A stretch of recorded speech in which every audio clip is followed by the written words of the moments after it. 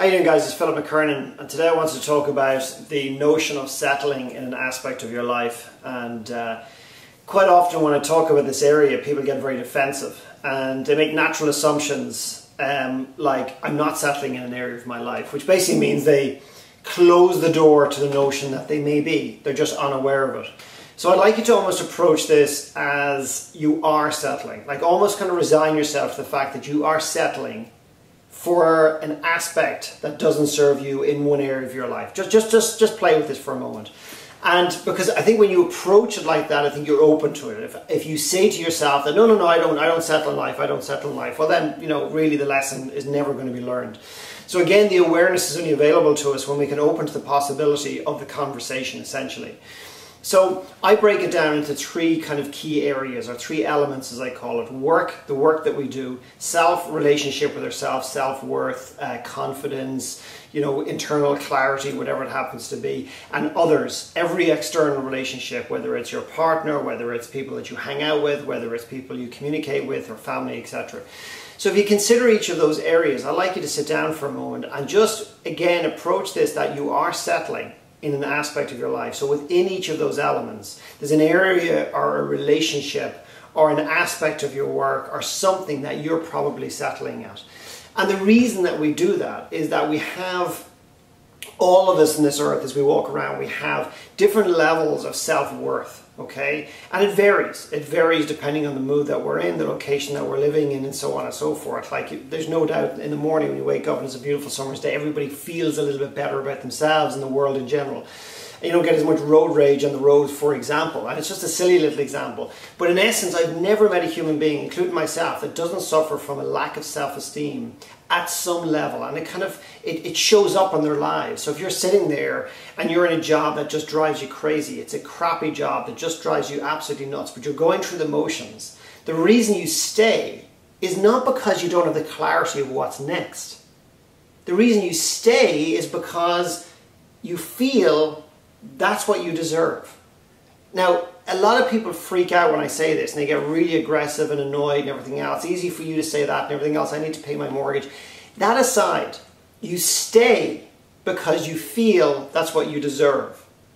You stay in a relationship that is not serving you, or you stay in a relationship and you don't try to fix it, or you don't try to sort it out, or you don't take it head on to try and shift the situation to serve you better. And you have a relationship with yourself, beating yourself up, blaming yourself. You may not be one of these people walking the earth blaming the government and blaming everybody else. You go, I take full responsibility. There's a difference between responsibility and beating the crap out of yourself. So, this is like, try and look at this as a bit of fun, okay? I know that some of my videos can be kind of very heavy and full on, and they can be almost kind of undermining. But again, I think I shine a light on the things that a lot of us just don't want to talk about or look upon and everything else. Example is, I love doing live experiences. I love doing live workshop, live weekends. It's just what I love to do, okay? Video's great, audio's, great, whatever, but I just love live experiences. And we just put out an email recently because I wanted to spend a full day talking to people about money, because our dysfunctionality with money and the control that money has on us is extraordinary. Actually more so than I ever realized until I started to step in. And the funny thing is, most of the people that thought they had a healthy relationship with money, or that money wasn't an issue, or it didn't hold them back, or didn't hold them down, or didn't control them, are the very ones that actually created awareness and understanding around money through the conversation, through the workshop, about how dysfunctional or how much money has a control on them, or how unaware they are of that case. The reason I'm bringing this up is that I put out a date for Toronto, put out a date for Calgary, and we had the single worst response we've ever had to a live event, period, ever. I mean, horrendous. And, obviously bruised the old ego for a little bit, but then I stepped back and I said, okay, so people maybe just don't want to talk about this. They don't want to talk about it, which is fine, it's their prerogative. But I think a lot of people are not talking about the things that can truly serve them. It's easier to talk about goal setting, it's easier to talk about the future, it's easier to sit there and go, it'll be fine, but sometimes it won't. So my encouragement to you is to consider this as a bit of fun, to sit back with a pen and paper, write out those areas, work, self, others, and ask yourself very simply, Don't blind yourself. Don't try and justify that you're not, but where, not am I, where am I settling in each of those areas? Where am I settling in each of those areas? Don't judge it, just identify it. Then what you do is you have then two parts to the follow-up to that. The part one is you basically have a conversation. Conversations we think about more often than not as a conversation with an external partner, with somebody, with some person, with a group. The first conversation starts here, okay? The first conversation starts at home. Bit weird talking to yourself and everything else. I do it all the time. I'm kind of doing it to a camera right now. But what I mean by that is to step in and have that conversation. Like start to dig in, well, why am I settling there? What am I afraid of? And so on and so forth. For example, I met a client recently and sometimes people find it difficult to describe what it is I do because it's so personal for everybody.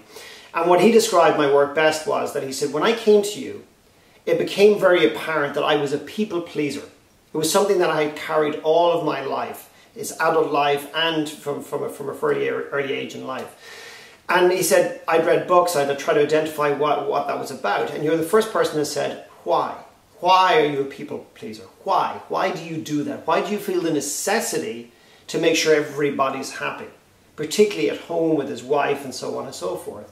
Now, that can be a lovely trait, and we think about that as, oh, isn't that kind of nice, puts himself first. No, it's actually, it can be detrimental to yourself, your own sanity, and your relationship, because what you do by putting people first all of the time is you put them first, but you compromise your core values sometimes. You compromise what you fundamentally believe just to keep that person happy.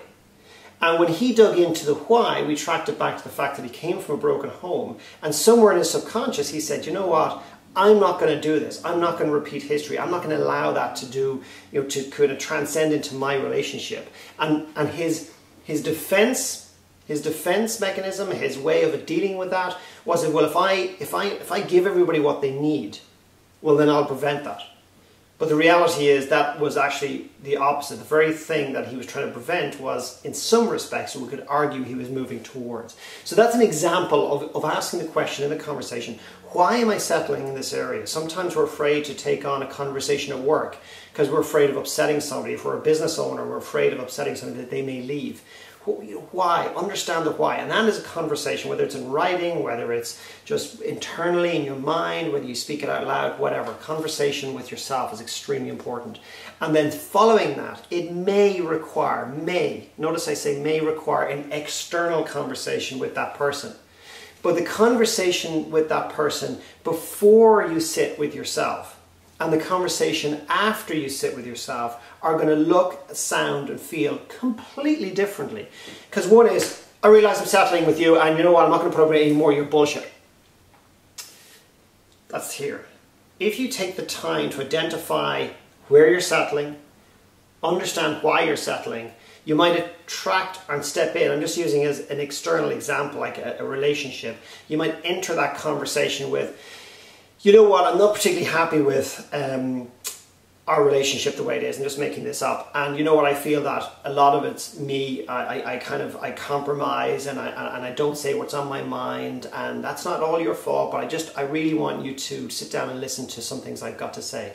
So one is very attacking, blaming the person. The other one is actually your self-awareness into that conversation, and it basically supports a platform for you can kind of work it through with that person.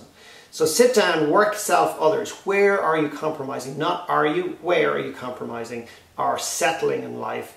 And then you have a conversation with yourself. That is a conversation. So to continue that conversation with yourself, and then the invitation is, if it makes sense, and only if it makes sense to you, is to bring that conversation out. And with the newfound awareness, I guarantee you'll approach the conversation externally different than you would have before. But settling in life is something that many, if not every single human I've ever met does. Every single one.